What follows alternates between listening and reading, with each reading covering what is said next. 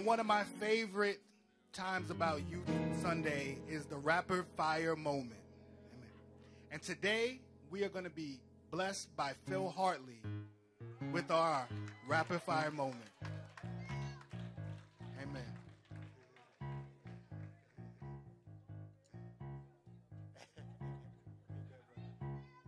Stop.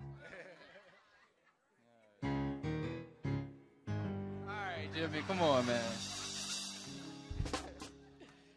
All right. I don't do this that often, so.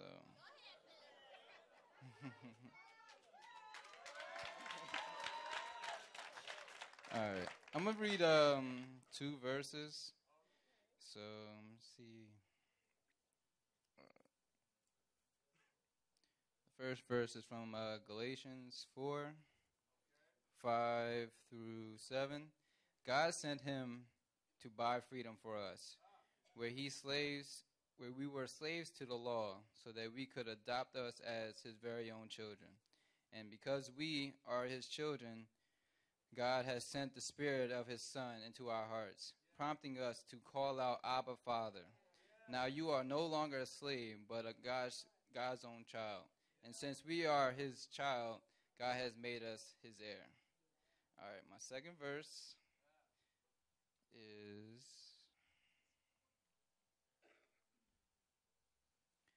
Isaiah 61, 3.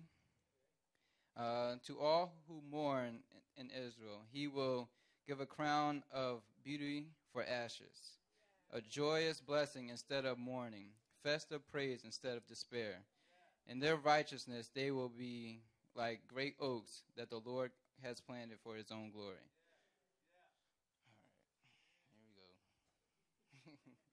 All right, here we go. All right. The reason I picked those 2 verses, the first verse talks about heirs, that we are part of his family, and that we should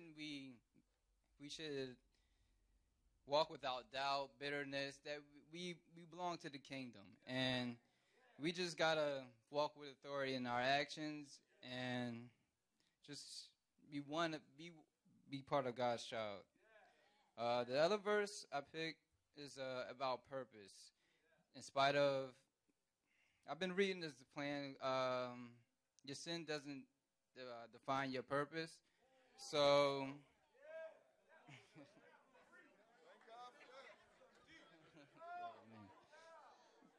all right, I'm gonna read this. Got me, man. All right. There is nothing valuable in his universe to God than you. He has sent his Son to die in your place and claim the victory over sin, so that you would no longer have to live in bondage to your past. Step into what he has done and is doing in your life. Live the purpose that you are called to live. So that's been on my heart, trying to live in my purpose and take authority of, I have a fear of public speaking sometimes, but that's what I'm trying to do.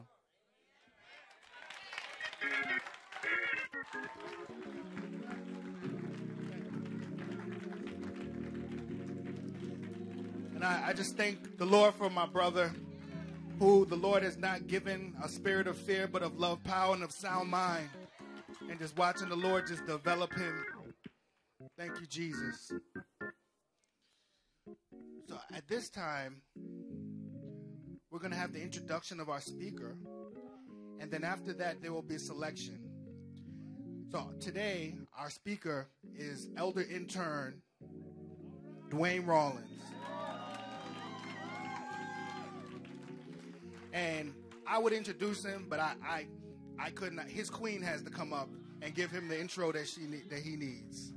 Praise the Lord. Good morning, Fresh Anointing. This morning, I have the pleasure of introducing our minister, our elder intern, Duane Rawlins. He is a man, he is a person that has introduced great balance into my life. I like to do everything myself or rush and do this and that, and impatience tries to come on me. And I look and I'm like frazzled, like, oh, we need to get this done. And he's calm. He's at peace, you know, when I'm praying, but I'm like, okay, Lord, are you telling me yet? Okay. Dwayne's like, okay, how about we just sit and wait on God for a little bit, you know? And I'm like, I know you're right. I got to slow down a little bit. And he also introduces that to our young people. You know, they will come to youth group and they're upset and they don't know where to go with this situation. And he'll say, okay, well, how about we make a plan first? You know, he'll give them a first step to do things. And it's really been a blessing to my life to just watch him in his ministry to other people, whether it's the young people, older people, or our peers. And so you will have the privilege and, you know, enjoy the word that the Lord will send through Duane this morning. And I'm sure he'll give us some balance and some clarity and some things to look at something a little different. Have a great day.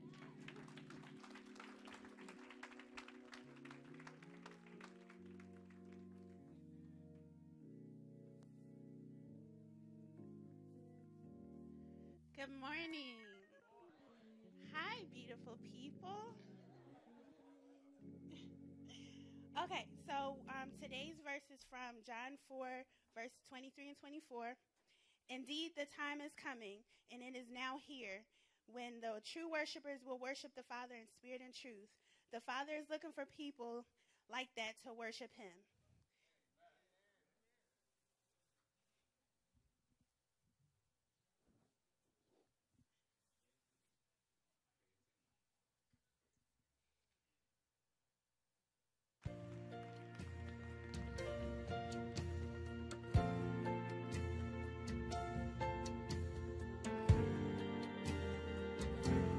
Your presence is overwhelming.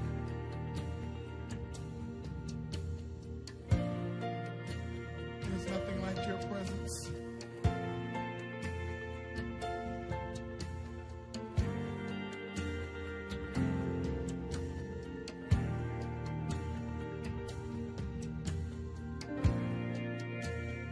I sing to you. I dance with you. I cry before you, here in this place. I give my all just to behold, just to be near, here in this place. Just you and me, everything's so clear. Now I am free. It's just you and me. Don't care who sees. I don't care who hears. Oh, how I love this place.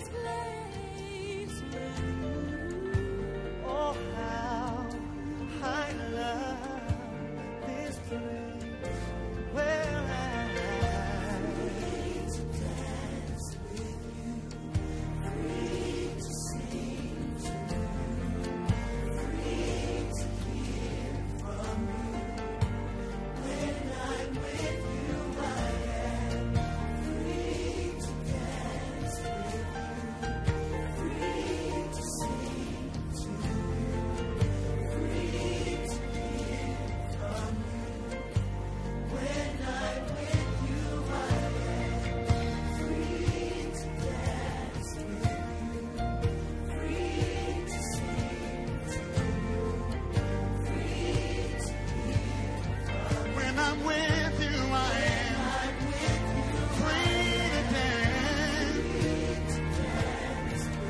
free to sing, free to hear from you. When I'm with you, I am free to worship, free to bow. I am free. When I'm with you, I am free, yes, to worship. I am free, yes.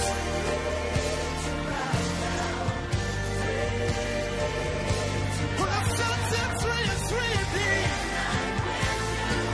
I am free.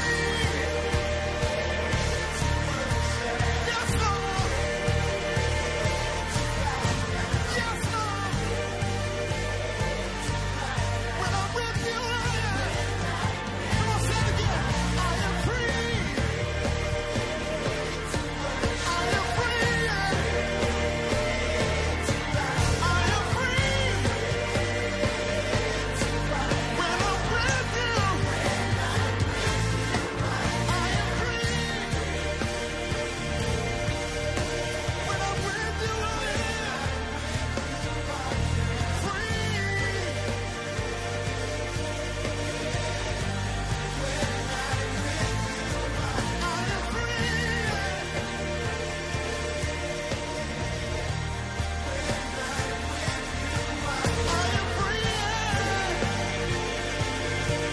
Come on, you are free to worship.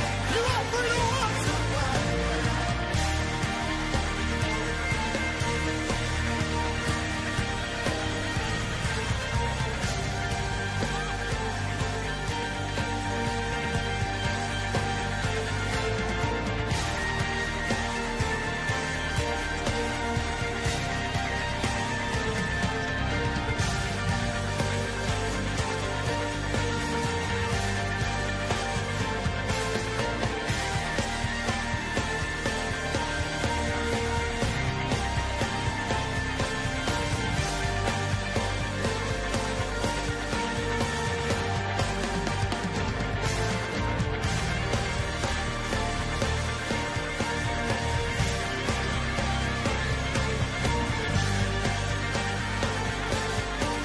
When the sun sets free, it's free indeed. There is a sound of freedom. I'm free to shout. I'm free to dance. I'm free to lift my head.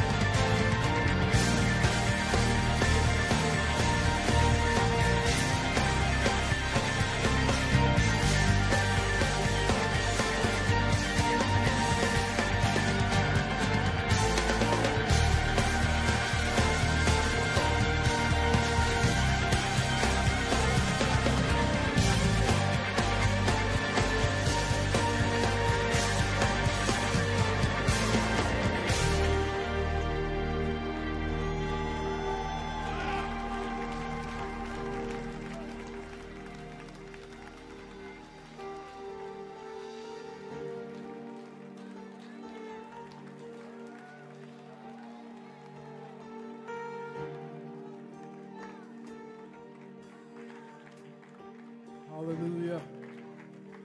Hallelujah. Hallelujah. Hallelujah. Hallelujah. Hallelujah. Scriptures say where the Spirit of the Lord is, there is liberty. All day, all through service, this praise has been on the edge, right there on the edge, and I've been trying to hold myself back, and I'm saying, well, you can't shout, you can't sing too hard, because you gotta speak and you gotta save your voice. But there's something welling up on the inside of me, and I made this purpose that I would live, I would move with the mindset that, God, let anything tip me over into praise. Let me have a short trigger for worshiping you, for singing your praises. We have so many triggers for so many different things. Quick to get angry, quick to get bitter, quick to have unforgiveness. But I want to have a short trigger to worship the Almighty God. So I know it's preaching time, but would you indulge me and would you join in me as we raise our hands and we worship this mighty God that we serve, this great God that we serve, this conquering Lion of the tribe of Judah, this risen Savior that died for our sins, that looks on us with love, that extends grace, that is better to me than I deserve, that loves me when I'm unlovable, that forgives me when I break his heart, that provides for me when I mess things up, that extends grace and favor. This God that loves me with an unfailing love. God, I love you, I love you, I love you. I worship you, Almighty God. You are the King of glory. You are great Jehovah. You are Yahweh. You are Emmanuel. God with us. So God, would you come and saturate this place, inhabit our praise, oh God. Right now we worship you. We worship you. We worship you. We worship you. We worship you, Almighty God. We say you are good. You are great. You are mighty. You are mighty. What a mighty God we serve. What a mighty God we serve. We pour our love on you. We open up our souls and worship you. For you are a great God. Great are your works. Great are your works. Great are your works. You do marvelous things. You do marvelous things.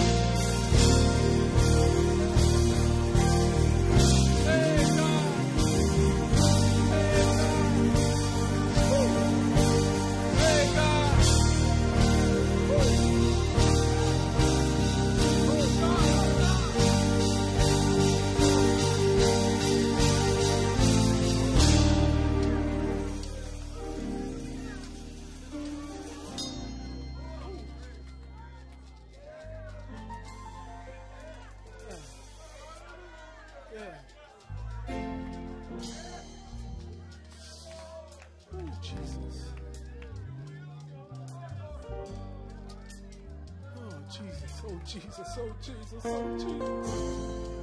Oh Jesus, oh Jesus, oh Jesus, oh Jesus. Oh Jesus.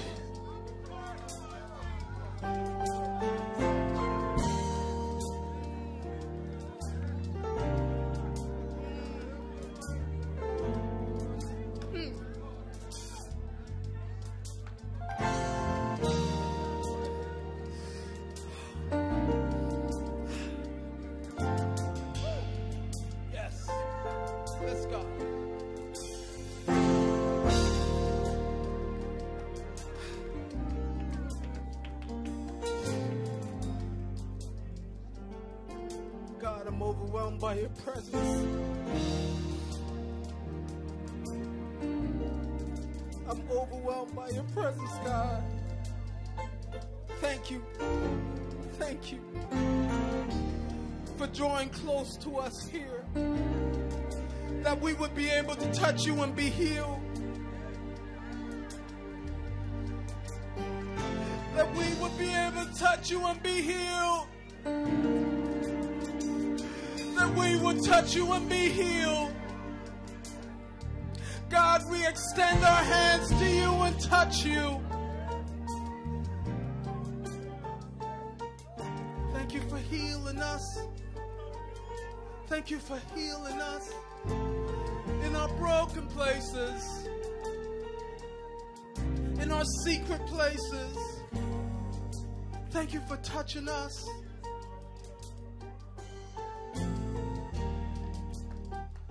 We love you, God. So God, now, would you speak to our hearts?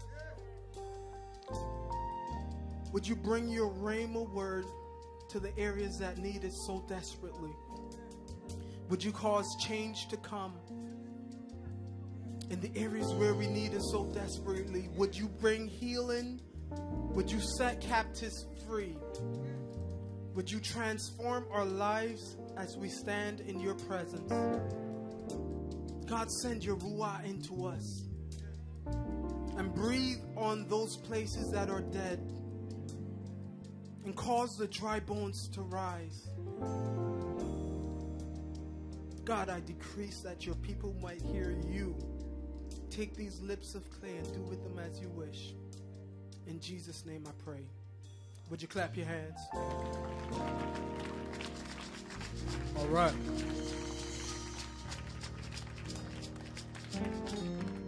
One day I'm going to get up here and jump straight into the word.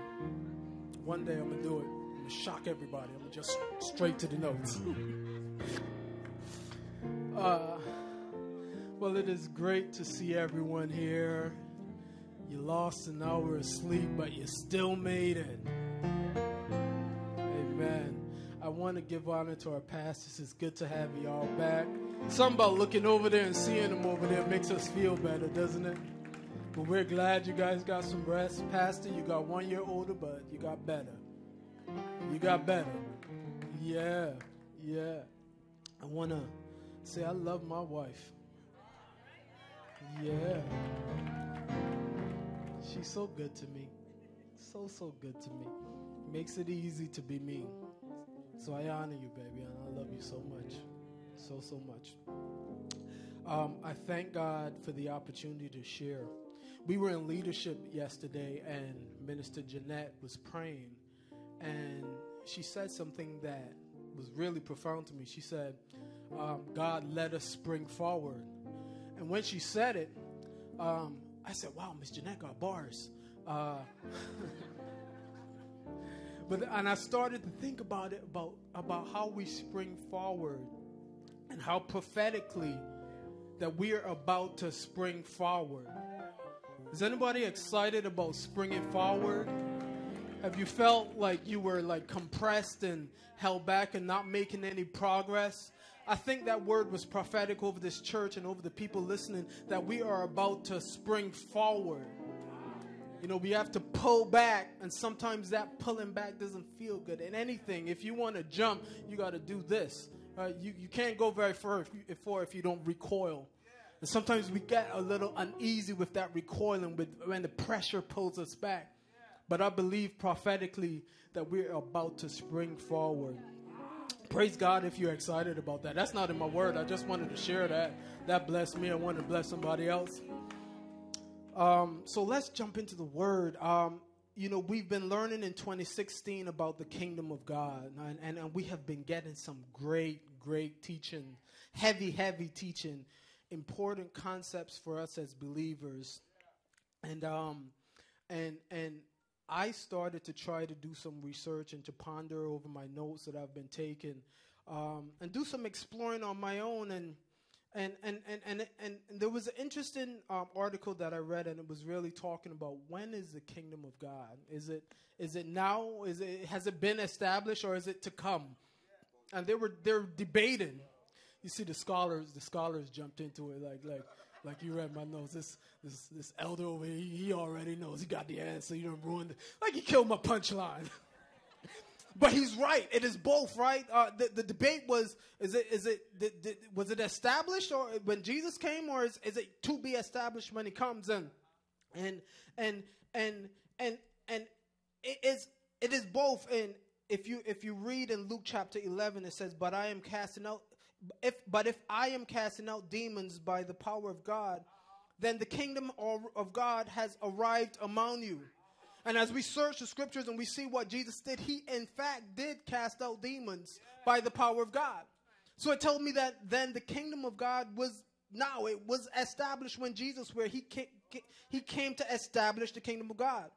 But it is also to come, because then I read in Revelation 22 when it says, Look, I am coming soon, bringing my reward with me to repay all people according to their deeds. He was talking about I am coming back to finish the work that I started. He says, I am Alpha and Omega, the first and the last, the beginning and the end. So it made sense to me now that the kingdom of God was established and will be established.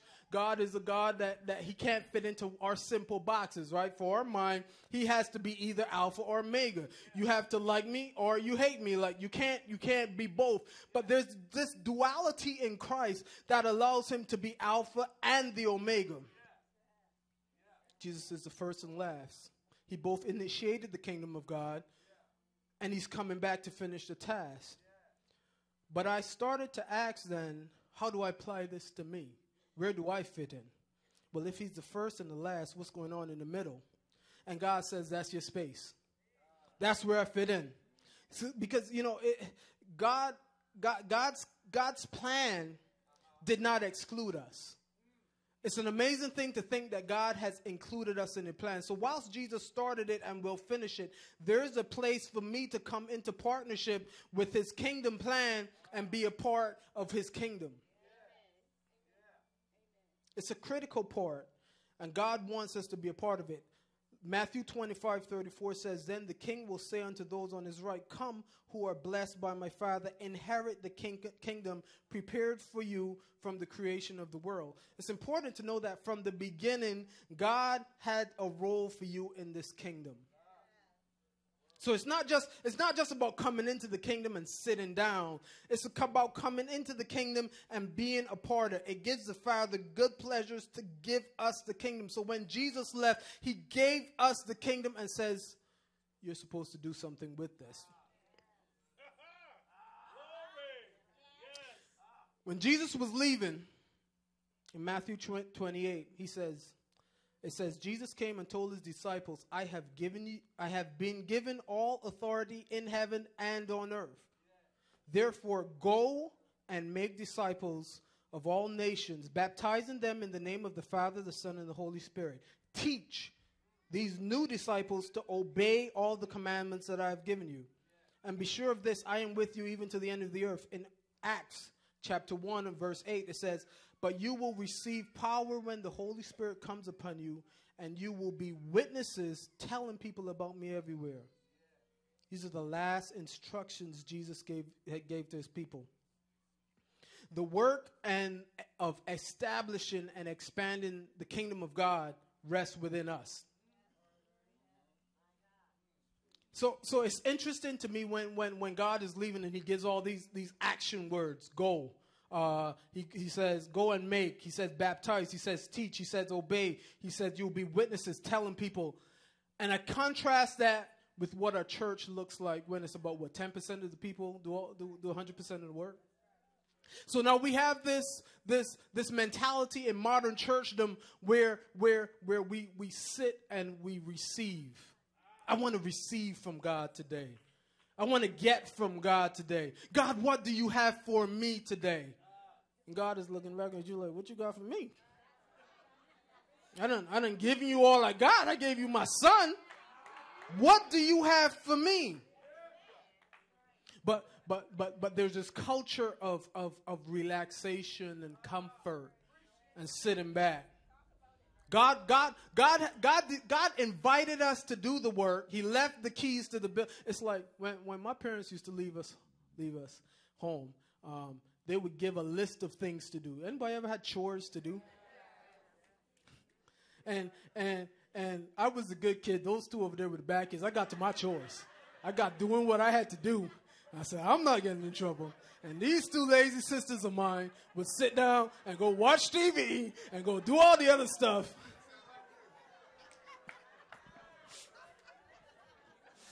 But I was a good kid. But the parents come back and the work is not done.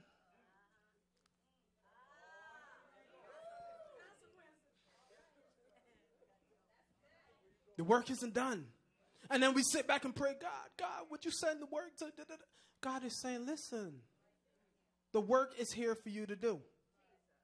And I'm not going to do some things because I entrusted you with the power, the authority for you to do.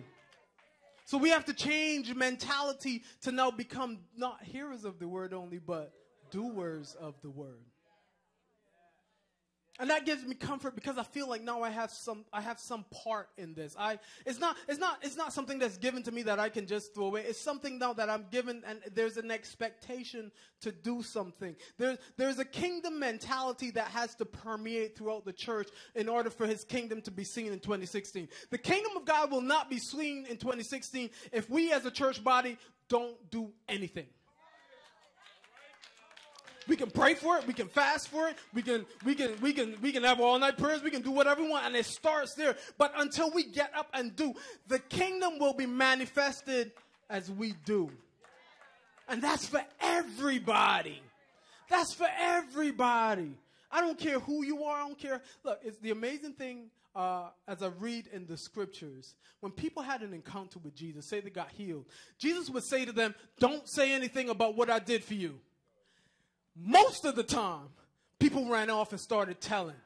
And these weren't the disciples that have been walking with him telling. These were people that had an encounter with Jesus, just one moment. And then they ran off and started telling and talking about the goodness of Jesus. Listen, you don't have to be saved for 10 years. You don't have to go to Bible school. You don't have to be saved for even 2 years, 2 minutes. As soon as God does something for you, you are ready. You are able to go out and start telling people about the goodness of God. So I want to spend a brief while talking about the kingdom mentality. Kingdom people have to have the kingdom mentality to do kingdom business. We are talking in the youth group about not being conformed to this world, but being transformed by the renewing of the mind. I think it's a message that says, don't just do the things that everyone else does without thinking, but let God change you by changing the way you think. And we have to change our way we think. So I'm going to use Joseph. You know I like stories. I love the stories of the Bible. So I'm going to use Joseph to really try to explore some themes around kingdom thinking. So Joseph was the 11th son of Jacob. We find his story in Genesis 37 when he was about 17 years old. And the interesting thing about Joseph was so if you know the story of Jacob, he stole his brother's birthright. He was a trickster. And amazing thing that God still used him even though he was a trickster. It gave me hope that God could still use me. Look, stop that. It's a bad thing about having your family in church with you. So here comes Jacob, and he goes and he starts to work for Laban. He meets Laban. Laban has 2 daughters, and one was very beautiful, Rachel, and one, the Bible is really I don't like how it describes her. Like it's not the best description, but let's just say it says she wasn't that pretty. And Rachel was unable to have children for a long time, and her sister was just cranking out them babies, super fertile, and in that day it was challenging for Rachel because I can't give my husband children. And finally, I'll make a long story short, Rachel has Joseph, and the name Joseph means may God give increase. may God give increase. When she had Joseph, she said, now God will add another. She was already looking forward to the next blessing when she had Joseph. She'd waited so long. She got a first son, and she says, she named him Joseph, which means may Jehovah add or give increase. It was interesting that Joseph's name meant that because if you look at the first 29 years of his life, he had significant decreases. His name means increase, but all through his life is significant decreases. First, he lost his mother when he was about 7 years old, and giving birth to his brother, and it was a tough labor, and she didn't make it, and he lost his mother, a 7-year-old boy. Then he had a horrible relationship with his brothers. Now, remember that there was beef in the camp. Fellas, get you one wife. Don't get two, because God bless you. But the two sisters were beefing. There was trouble. There was animosity between those two. And as always, it trickled down to the next generation. So Joseph's brothers couldn't stand him, partly because he was a tattle, right? He was a snitch, right? They go do something. He would go tell dad about it. Like, come on, man. We really can't stand you right about now. So he had horrible. The Bible says his brothers hated him. Hated him.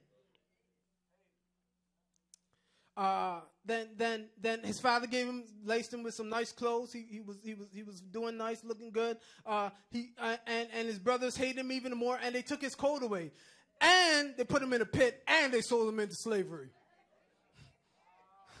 Like, man, you took my coat. I also put you in a pit and sold you into slavery. All right, like it was bad, and then he gets into slavery. He gets some position of power in Potiphar's house, and then he gets lied upon because Potiphar's wife looked on him and she wanted to have him, and he said no for righteousness, and he said, I can't do this against God, and she lied. She cried rape and lied on him. And all his position is taken away, the thing that he would got. And then finally he was in prison, and he meets the right people. He was networking down in the jails. He's like, what you in for? Oh yeah, right. So now he does networking. They had a happy hour, and they went to networking in the jail, and he got the right connection. He finally made the right connections. The people that knew the king, he hooked them up, he told them a dream, and then they forgot about him. First 29 years of his life were rough. Like, I know those are 5 things, but those are 5 major things. I mean, any one of them could send someone into a spiral. But his name meant increase, even though he was experiencing decrease. So what do you do when there's a destiny on your life, but everything is happening, making it look like it's opposite? What do you do? How do you handle it? How do you deal with it when you are supposed to increase and expand, but it feels like everything is just being ripped away from you, and you can't catch a break? What do you do?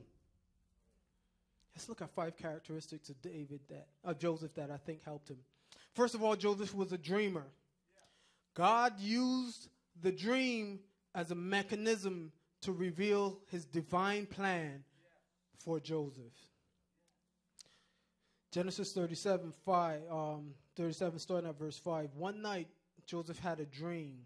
And when he told his brothers about it, they hated him more than ever.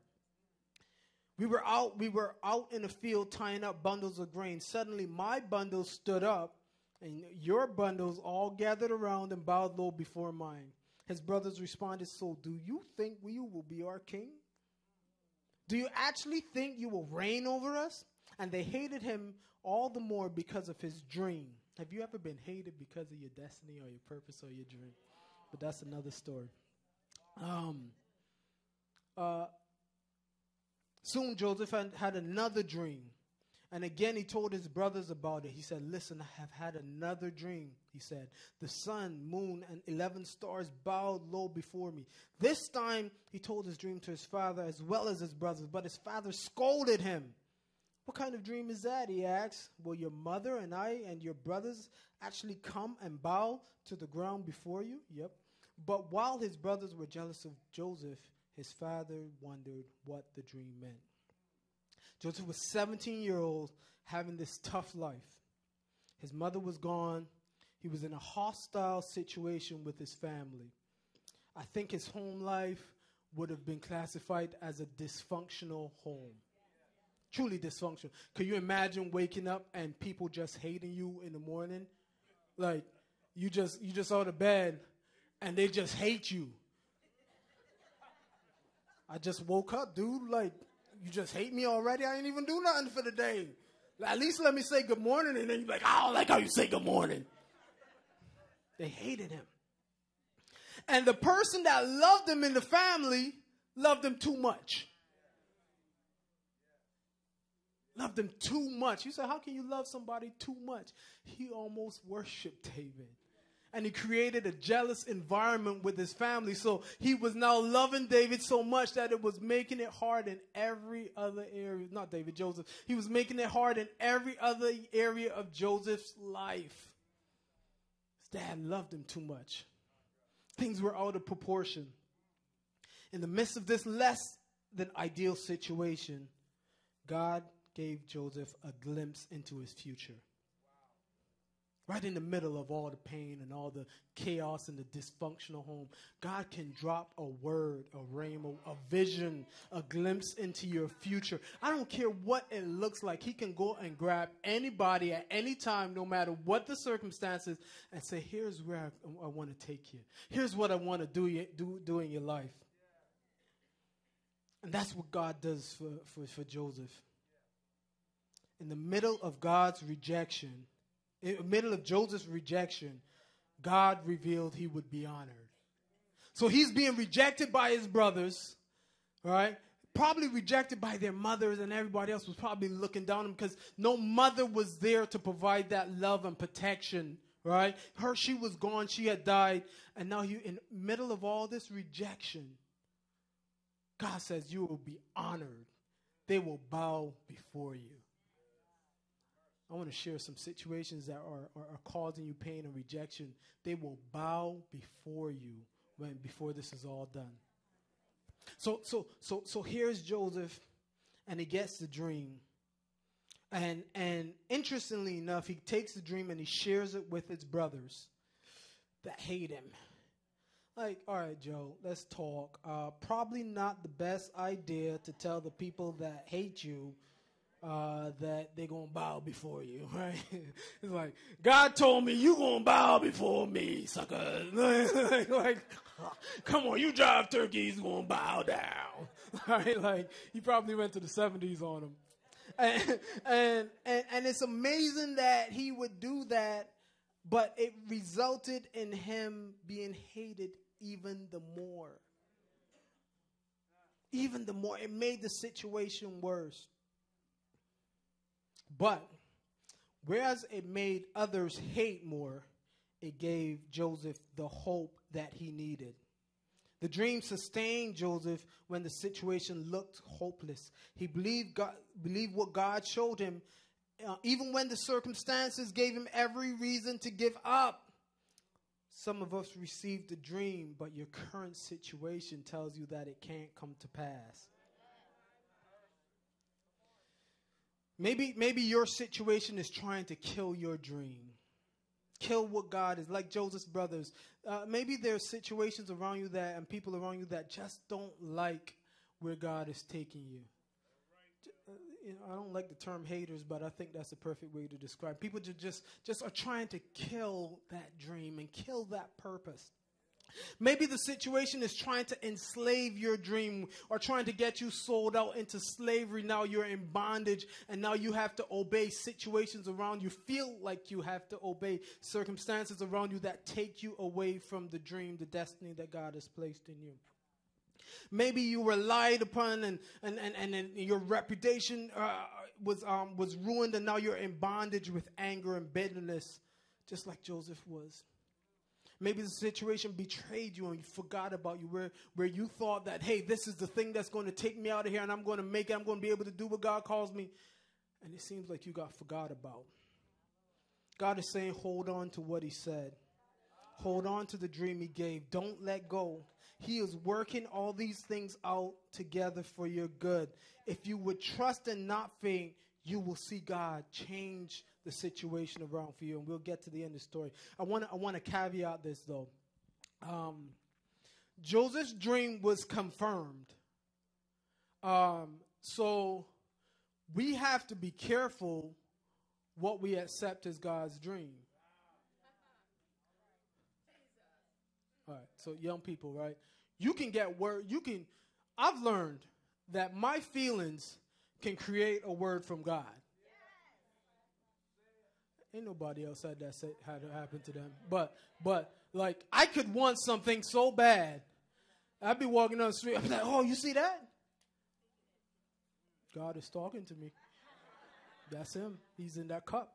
And it's a red cup. I wanted to go buy a red Ferrari. I'm in it, Jesus. Knowing good and well that I ain't got the money for no Ferrari. The object of your affection can create a God that will make you feel.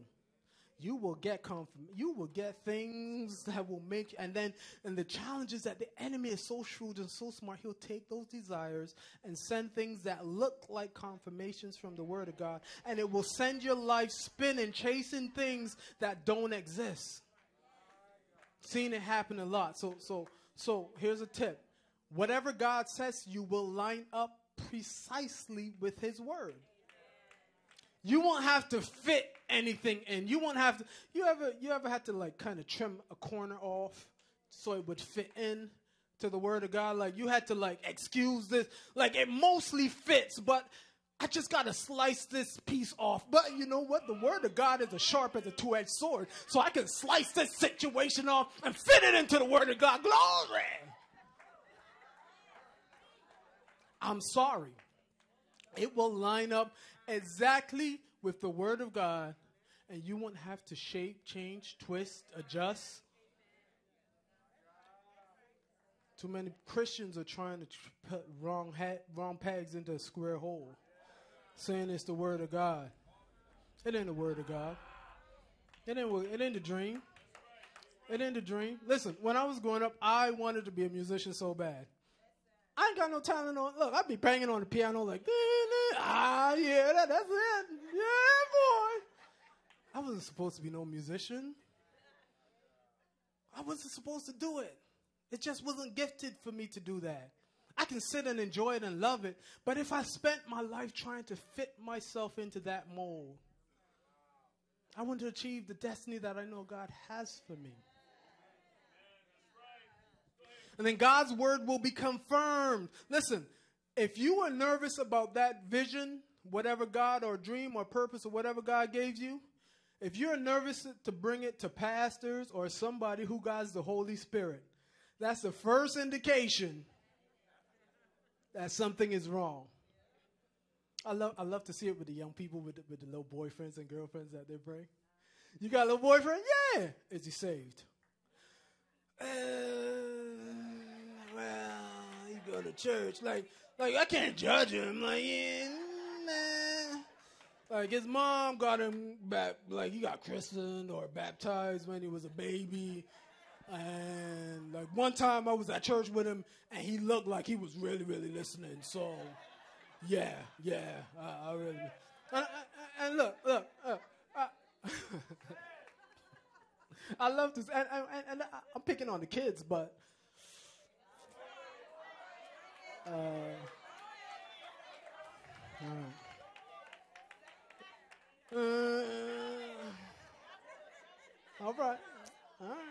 I'm gonna move off that square. It fits perfectly, and God will confirm His word. He confirmed it with Joseph with the second dream, because when doubt could have come, when the negative voices from his brothers could have said, "You think you will rule us? Like we don't even like you. Like what are you talking about?" God was faithful to confirm it. So look for that confirmation. Okay. Second thing, Joseph was different. The Bible says that when Joseph was taken into Egypt by the Ishmaelite traders, he was purchased by Potiphar, an Egyptian officer. Potiphar was captain of the guard of Pharaoh, the king of Egypt. It's interesting that God put him right where he needed to be. The Lord was with Joseph, so he succeeded in everything he did as he served in the home of the Egyptian master. Potiphar noticed this and realized that the Lord was with Joseph, giving him success in everything he did. This pleased Potiphar's soul. He soon made Joseph his personal attendant. He was put in charge of the entire household and everything he owned. There was something special about Joseph. It was evident to Potiphar from the time he saw how he carried himself and how he was moving and the things he was doing. He's like, this young boy is different. He getting things done. Right, everything I tell him to do, he gets it done. I wonder if people could tell that we're different as kingdom people. Because the reality is that we are supposed to be different. You're supposed to look different, move different. There should be success in what we're doing. We're supposed to move into places of influence where we can now speak to and get to the place where we have the ability to affect change. Kingdom people need to be different. And the Bible specifies what made Joseph different. It says it was God with him. There's a pressure in society for young people, for people in general to conform, to fit in. And that's not what kingdom people do. That's our theme for the year is not normal. We got some feedback that not normal apparently is not cool. So it's not normal / uncommon. Apparently that sounds cooler. But the whole idea is that we want to not fit into the norms of society. We want to look differently. We want to walk differently. We want that people see us and say there's something different about that person. Romans 12:2 is our theme for the year. Don't copy the behaviors and customs of this world, but let God transform you into a new person by changing the way you think. Then you will learn to know God's will for you, which is good and pleasing. Now, I said it was different, and young people might automatically assume we are supposed to look crazy. But Joseph was decent also. Genesis 39 says, so Potiphar gave Joseph complete administrative responsibility over everything he owned. With Joseph there, he didn't worry about a thing except what kind of food to eat. He just was worried about what I'm going to eat today because Joseph handled everything. Here's the key part. Joseph was very handsome and a well-built young man. So Joseph was probably that dude. Like, he came into the room and all eyes on me were playing in the back. You know, he just walked in like, yeah. Yeah, it's me. I'm in here. Everybody want to be like me, right? That was Joseph, right? Like, and it's interesting because the Bible says that his mother was beautiful. She was a hottie. And so I have to imagine that those looks passed down to Joseph. So he was that decent boy. And if you look at every situation that Joseph was in, he rose to the top. Even in the pit, he rose to the top. Potiphar's house, he rose to the top. Among his brothers, he rose to the top. When he was in the dungeon, he rose to the top. He was that dude. And as kingdom young people, as kingdom people, we don't have to look crazy. We can be just as decent. Like, God has made you, the Bible says you are fearfully and wonderfully made. I know going through this teenage transition can be tough, right? It can be tough. Even as we get younger, there are insecurities, there are things there that we worry about. But the Bible says that we are fearfully and wonderfully made. So he had a dream. He was different. He was decent. But he was also disciplined.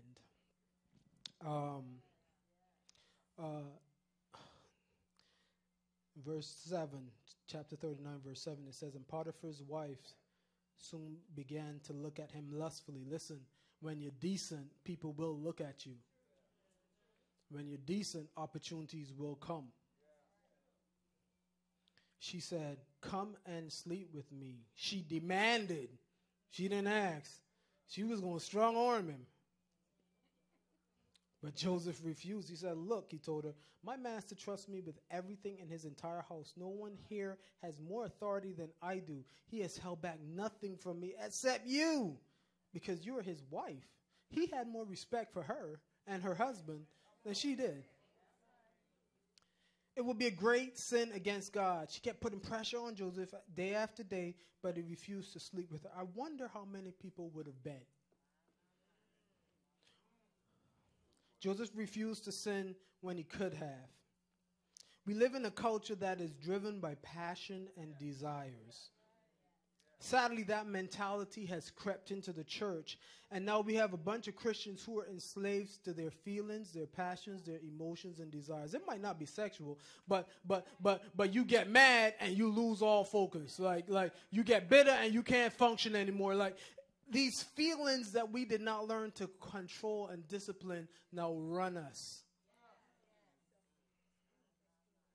But we're in God's army, right? We're soldiers in the army of God. They used to sing that. Things like discipline, integrity, unfortunately, in our culture are in short supply, and we have to change that tide. 1 Corinthians 9, verse 26 and 27 says, so I run with purpose in every step. I am not just shadow boxing. I discipline my body like an athlete, training it to do what it should. You have to train your body to do what it should. You have to train it. Like you have to be purposeful and make decisions to get your body, your mind, and bring it under subjection of what God says. Because if you don't, you'll be running around here wondering why you can't achieve, make ground, move further, why the kingdom is not being seen in your life. He was disciplined. Kingdom people have to be disciplined. Last one, and I'm done. He was destined. So Pharaoh asked his official, can we find anyone else like this man? So let me back up. This is after Joseph, when he went from Potiphar's house. His wife accused him of trying to rape her, and Potiphar came home and threw him into prison. He's in the prison. Like I said, met two guys, the cupbearer and the baker, and they had dreams. And it's interesting that it came back to dream. And Joseph was able to interpret the dreams, and what he said happened. And then the cupbearer got right back up there with Pharaoh. And when he was going, Joseph said to him, don't forget about me. And he forgot about him. He forgot about him. For 2 years, he forgot about him. And I can imagine how Joseph must have felt. 2 years is a long time when you're expecting to be freed. Like you're expecting that when you get up there, like when he gets up there, he gonna tell him. He gonna tell him, and then they gonna come and get me.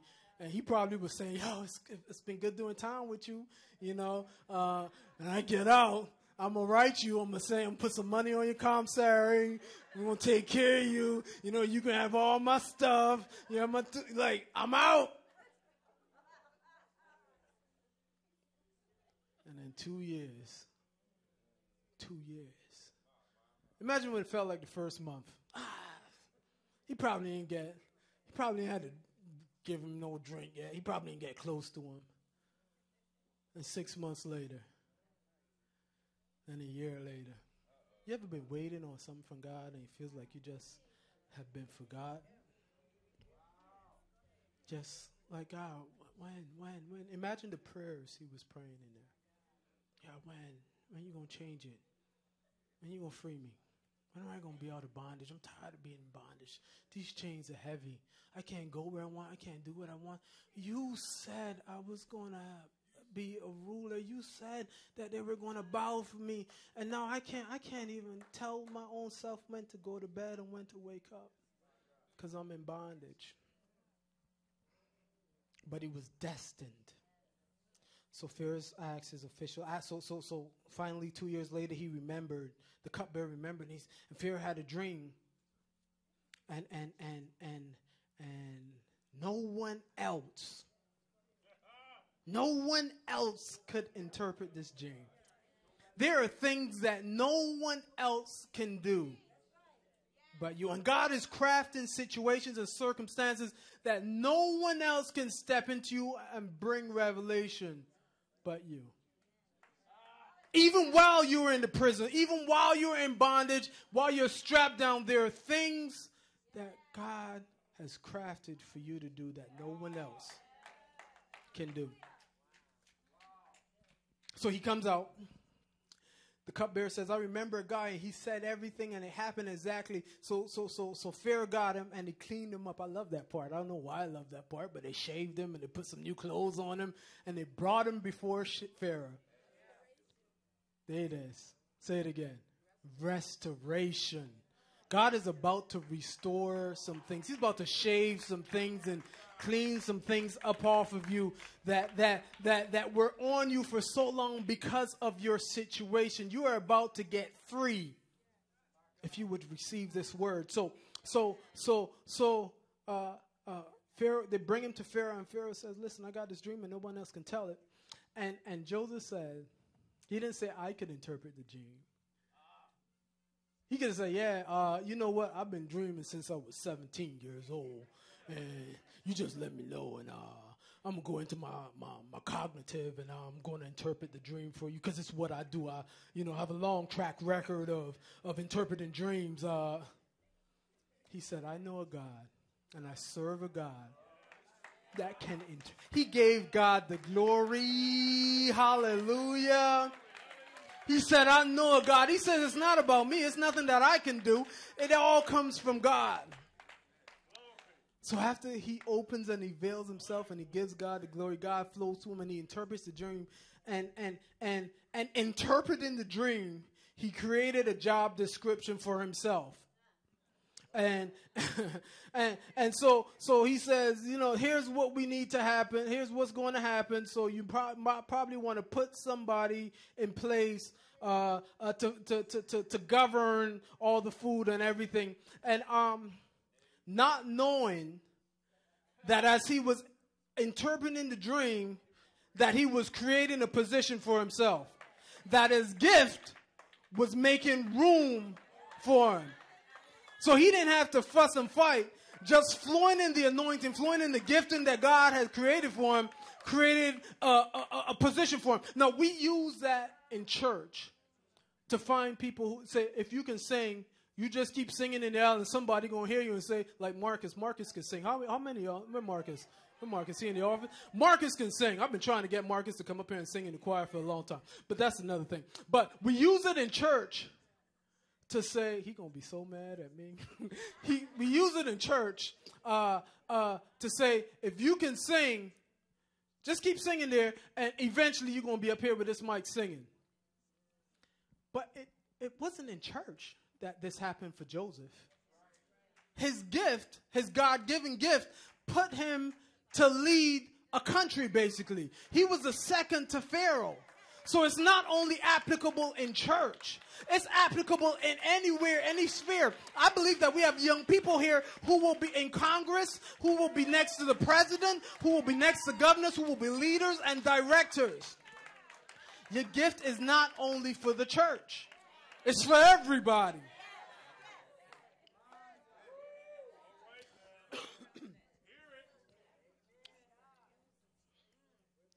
So, I'm wrapping up, I promise you. So, Pharaoh asks his official, can we find anyone else like this man so obviously filled with the Spirit of God? You got to get filled with the Spirit of God. Then Pharaoh said to Joseph, since God has revealed the meaning of the dream to you. Now, this is Pharaoh, not a Christian, this is an Egyptian Pharaoh, right? Saying that he's filled with the Spirit of God, and that since God has revealed this to you, this isn't Jacob, this isn't Abraham, this is one of the prophets, this is Pharaoh. Your witness can touch anybody. All right, let's keep going. Since God has revealed the meaning of this dream to you, clearly no one else is as intelligent or as wise as you are. You will be in charge of my court, and all my people will take orders from you. Only I, sitting on my throne, will have a rank higher than yours. Pharaoh said to Joseph, I hereby put you in charge of the entire land of Egypt. Then Pharaoh removed his signet, the ring from his hand, and placed it on Joseph's finger. He dressed him in fine linen clothing and hung a gold chain around his neck. Then he had Joseph ride in the chariot reserved for his second in command. And wherever Joseph went, the command was shouted, kneel down, so that Pharaoh put Joseph in charge of all Egypt.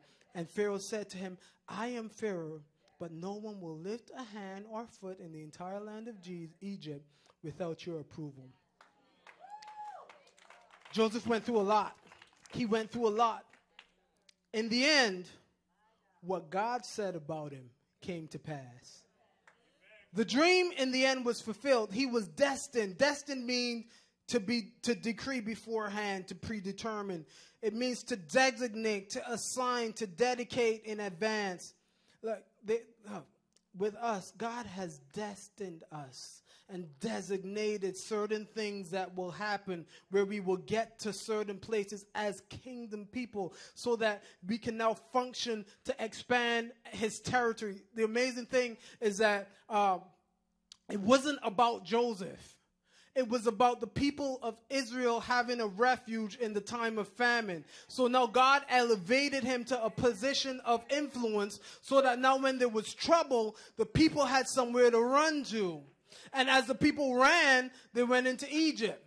And then the Bible says that they expanded, the people of Israel expanded and multiplied in Egypt. So much so that they were attacked because of how big they were getting, how successful, because God was blessing them. Well, you might say, well, then they got put into bondage and slavery. Well, that's okay, because there was a Moses coming to take them out. And then there was a Joshua coming to take them into Canaan. And then there was a David coming. What am I saying? Each person has a part to play in expanding and establishing this kingdom of God. I told you at the beginning, he was the first and the last. We have a middle piece to play, and it's like a relay race. I love relay races because the person running there, you run your part, you run to the best of your ability, but then you give me that baton, and my expectation is that I put it all on the line, and I run to the next person, and I equip them with what they need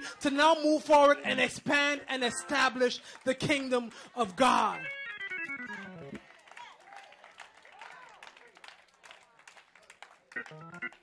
I need you to understand that nothing stops kingdom purpose or power. Nothing stops kingdom purpose or power. Look, Joseph survived bad parenting, bad siblings, a bad boss, bad women, and bad friends. Nothing stopped his destiny. Nothing stopped his purpose. None of the circumstances Joseph faced could stop the dream that was placed in him when he was a young boy. Nothing disqualified him. Nothing could stop him. The pit was designed to kill Joseph's dream, but God delivered him. Potiphar's house was designed to bring compromise to David's life, but he walked in God's righteousness. The prison was designed to bring bondage, but Joseph saw God's promotion. Psalms 33:11. But the Lord's plans stand firm forever. His intentions can never be shaken. The Lord of heaven's army, this is Isaiah 14:27. The Lord of heaven's armies has spoken. Who can change his plans? When his hand is raised, who can stop him? Kingdom people are destined to reign. We may have to have a pit stop along the way. We may be falsely accused in Potiphar's house. We may even be in bondage in prison, but remember the dream that God has placed in you, because nothing can stop the dream that God sends. Nothing can hinder what God wants to do. I don't care what it is, what you're facing, what is trying to hold you back, what is putting you in bondage. I don't care who is talking about you, who says you won't do it. I don't care who is ridiculing you. I don't care how you feel. I don't care what the thoughts in your head are saying. You can't do it. You won't make it. There is nothing that can stop what God is doing. Nothing. His plans don't change. They won't change. I don't care. As I was pulling this together, God said to me that he was going to reestablish and restore some people's dreams. Because there are some dreams and some purposes that people have walked away from in defeat and thought that it couldn't happen, that things were happening in your life, circumstances that made you feel like it will not happen, and you did like this. You stepped back from it and you threw your hands up. But faith is here this morning to reestablish. The Holy Spirit is here to reestablish the dream, the purpose, the ministry, that vision that God gave you. It will be established. It will come to pass.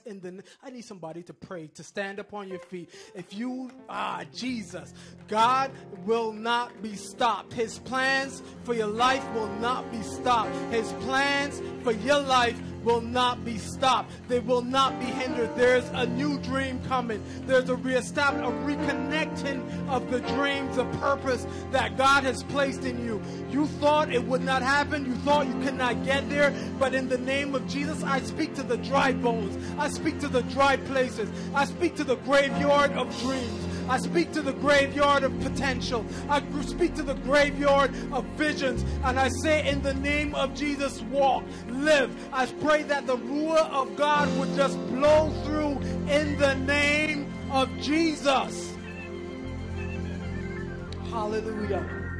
Hallelujah. Hallelujah. I want to pray for two groups of people.